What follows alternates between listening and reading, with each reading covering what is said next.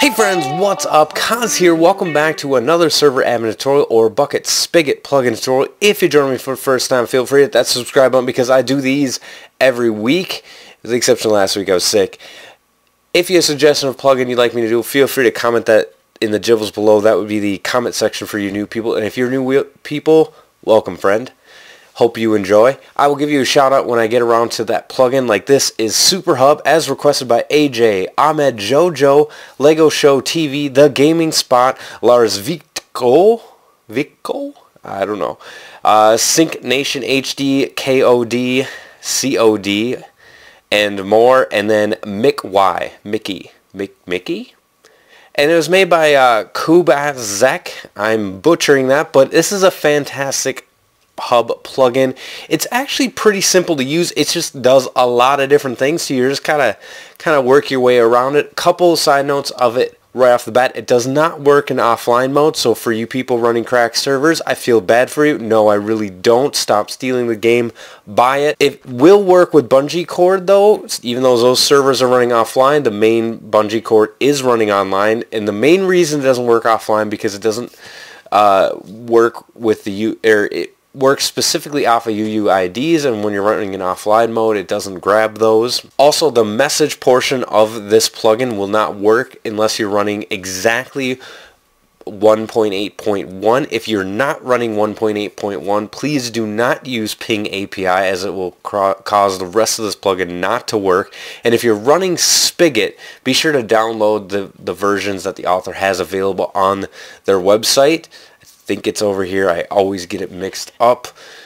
Anyway, otherwise it won't work for you. So if you're ever not getting a folder to show up, make sure you don't have Ping API, or if you do have Ping API, make sure you're on 1.8.1, and make sure you're using the Spigot download if you're running Spigot. Otherwise, use the normal bucket download. That's the problems I ran into. Alright, let's get into what this plugin gives you. You get a whole lot of options here, which makes a lot of really fun sounds when you're switching between them. You can configure all of that in the config menus. There's a lot you can do in the game, so we're going to hit those first. Talk a little bit about permissions, jump over the config files, go through it. It's a lot to get through. Let's see how fast we can do it. So you have your super popper. If you want, you could shoot other people. It pops them. They disappear. And then they come back later after a few minutes. But it's kind of cool. I think you've seen it on, I can't remember the name of the server series or servers I saw it on, but it's been around. You have super kicker, so you can punt people, and I think it only works with admins, against admins or whatever. So it's kind of like Hypixel. And then you have your super brawler, so you can do some PvP in a non-PvP world or PvP hub. So other people who have that open, they can then fight as well. You got your server info, which is all configured in the menu there. Hit done, and then the big hub menu over here is going to be open. That we can look at some of the hub gadgets. So we could do a paintball gun, and it will let us paint different things, random colors, and then they go away, or you can yeah, they go away after a few minutes. So we'll hop back in here. We're going to remove all things. We're going to, what else we got? We have the item gun, so we can fire mobs. We have fire different kinds of items. We have a propulsion engine, jump drive, warp core. All that stuff is a lot of fun stuff. I'll let you guys play with that stuff. You can enable and disable that based upon permission nodes by looking those up in your config files and then adding them to your users or the groups or whatever it is. So hub trails, pretty self-explanatory. You've seen that before. Hub particles, once again, same deal. It's like particles that are revolving around you. You can have pets in here, which are pretty self-explanatory. We can have a pet horse and riding them around. I don't think you can, you have to actually right click on it and then select if you want to ride extra features. Toggle age, teleport them, all that stuff. You can remove them in there. Once again, we're going to go hub disguise. It's pretty self-explanatory. Make you a different looking thing. So we're going to hop into the hub specials here, and then we have the player stacker. That's where you can stack people. I think you see that on Mineplex. You have to enable or disable that for yourself so people can stack you. You hide player, pretty self-explanatory. It'll hide other players around you. Navigation menu, this will be any of the warps. This will automatically get filled in when we put in some of the warps that we're going to set up here in a moment, but you can also custom fill this in the configuration. We'll talk about that in a moment. And then server staff, teleporter, other kinds of stuff in here. Let's talk a little bit about permissions before we get into it.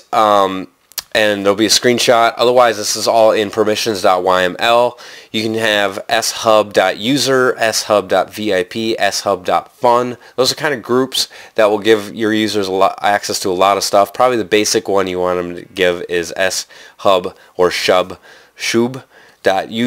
And then all of the items have permission nodes associated with them, and that'd be in the hub items.yml, which I'll show you guys in a moment when we get to it. Let's talk about commands and warp points and all that stuff that you can do in the game before we jump over to the configuration file. The first thing you want to do is set the hub. So we're going to do sh set hub. This is going to set the main hub, so when players do /hub, they'll teleport them to that. You have a few other custom hub, warps that you can set up as well in here. So you can do sh set games, let's say, so people can just do set games. I'll show you guys where you can make custom ones in your config file. You can modify that and make your own, like factions will bring them to wherever, and it does do cross server joins, all that stuff.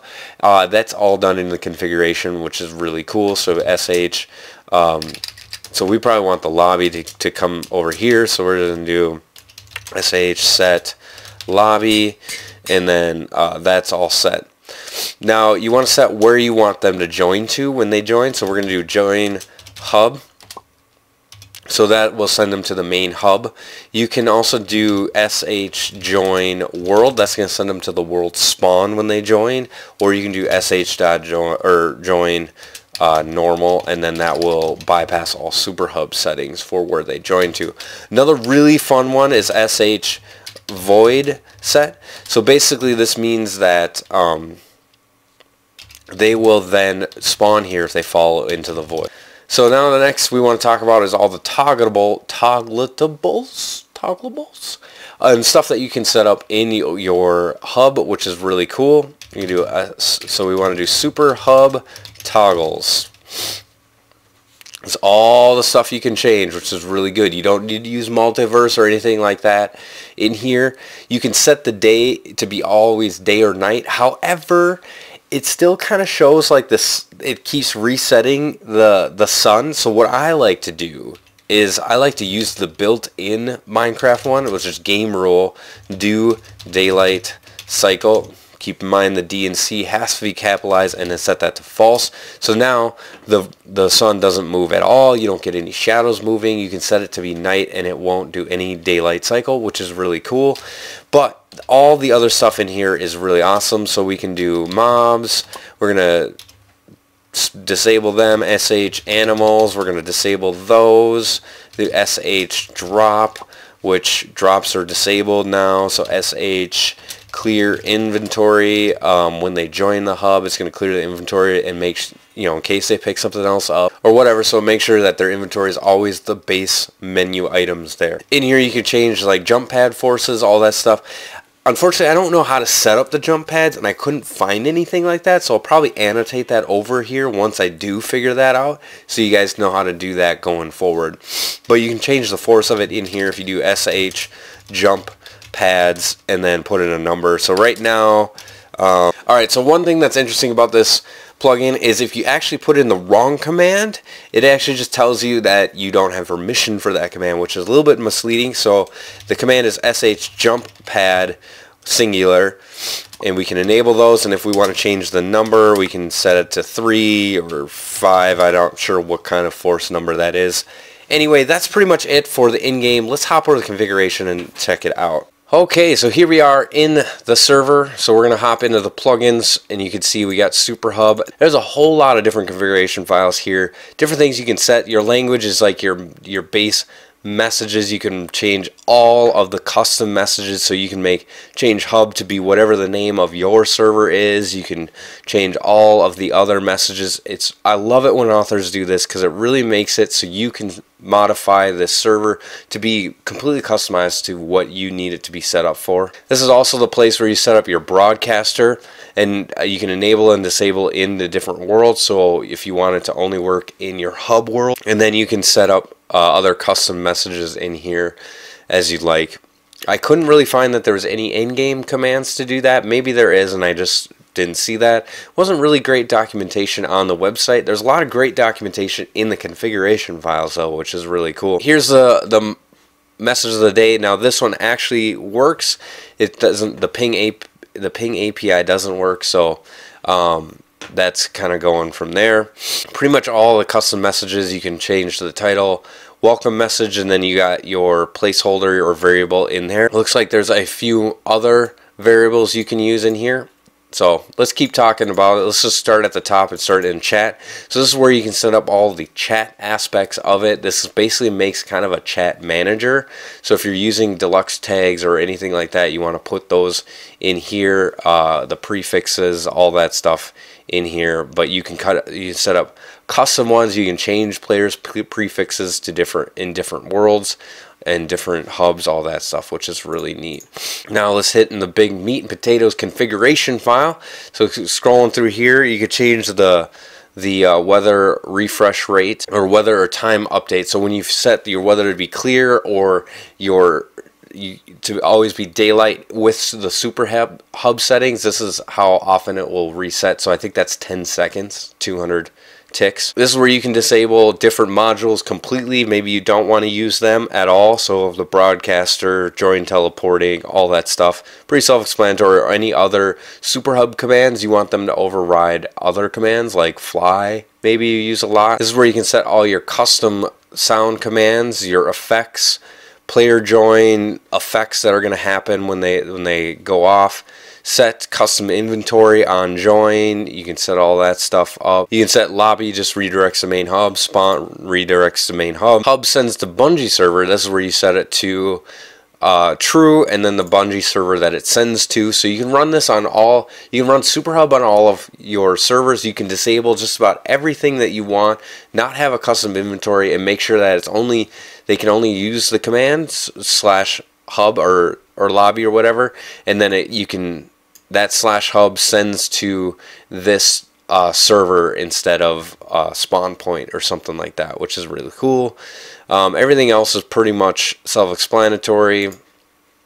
Inventory is cleared. That all can be set in the game as well, as we kind of hit on there. In a moment, you can ignore in certain worlds. You can this is all the worlds that SuperHub found and enables it on. You can change all that stuff, imported worlds, and this is where you can set stuff per world, which is really cool. It loads this up for every world that it finds. So if you add a world, reload SuperHub, and it'll add it in here, which is really cool. So this is the hub items on here. Pretty self-explanatory. Like I said, I'm not really going to touch on a lot of this stuff because the documentation in the configuration files is fantastic. So scrolling through here, this is where you can set the menu, which inventory slot it's on, the lore, the name, the color coding on there and all that stuff. And then here's your custom permission node. You can actually change that to be whatever you want, which is super cool. Paint gun, all that stuff, the blocks to exclude painting, specials, blah, blah, blah, blah, blah. We're going to keep scrolling through this stuff. Now here's the navigation menu that you saw, and the size can be 9, 18, 27, 36, 45, and 54. If you put it any other size, the SuperHub will change that and modify it for you. So this is where you can set all the other things on there, which if you don't have these set, as you saw, they won't show up. You can set up custom ones that you want in here, the staff, help, all that stuff, custom items, voter, all that stuff, which is really cool. Here's your popper, kicker, brawler, inventory, book. That shows what one that puts on, and I think I don't recall if the book is in here. Here's the info book. That's where you change what it says. So if you want to have multiple pages on here, you can do that as well. So locations, this is where those are set, which you can add more of these to make or change the name of these for custom ones, which is really cool. And you can do /sh list to list all of the warps in the game. Now here's your permissions like we were talking about at the beginning. This is where you see all of these. You can change these around all you want. You can make custom ones. There's your admin ones. Here's all of those. Bypass exclusions, toggling. Those are the VIP, the fun ones, that kind of stuff. Pretty cool stuff. Here's all your pets that you can set up. Allow, cluster. This is per world. You can allow them on. And that's pretty much all you can set up with the pets. They're pretty much up and going. Restrictions, this is where you can restrict different things. I'm not really going to hit on that. It's pretty self-explanatory. And then the scoreboard, which is that thing you saw on the right hand side. Love that it includes a scoreboard because a lot of people really like using that on their hubs. And each line, all that stuff, you can kind of play with it, figure it out. Some of the names are in here. So it doesn't look like you can do a whole lot of configuration of the scoreboard. I thought you could more off the bat. But it looks like he's developing it better. And this is not very clear on how to set it up. So your best bet, sorry guys, kind of play with it a little bit. Make some changes, reload, see how it looks, and modify what you want. Looks like it's pretty much set what it's set at. You could change like the coloring, all that stuff. I'll put an annotation if any more information comes up for the scoreboard area. Anyway, hopefully that was helpful. Let's hop back over to the server and wrap this all up. Okay, here we are back on the server. Now let's take a look at those. Those have already filled in now that we kind of added those automatically filled in, which is really cool. So hopefully that was helpful for you guys to get you guys started on this awesome plugin called SuperHub. It looks like the author is actively updating it, which is really cool. If you have any questions, you're probably better off to post on the author's page rather than me, because I don't really use this plugin. I've learned enough to kind of get you guys started, so hopefully that helps you out. This is Kaz from McFriends, reminding you guys all, enjoy the game. God bless.